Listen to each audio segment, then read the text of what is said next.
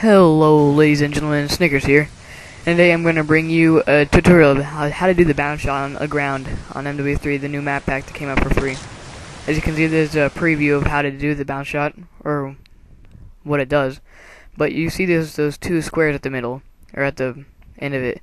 You want to start on the left one and then sprint to the right one, turn and then jump off, and then it should look like that.